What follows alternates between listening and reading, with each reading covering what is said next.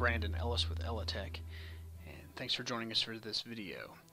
99% of all MES projects require one thing, and that is to insert data into a database from a PLC on the plant floor.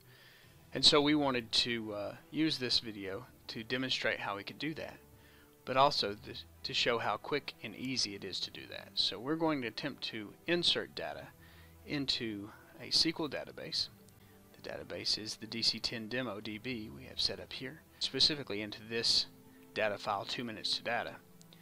And here's the data columns. And we are going to try to do that in 2 minutes or less to show how quick the setup of our data commander is. Let me just execute, and that did a select, so we show that the database is currently void of any data. And so 2 minutes to data begins now.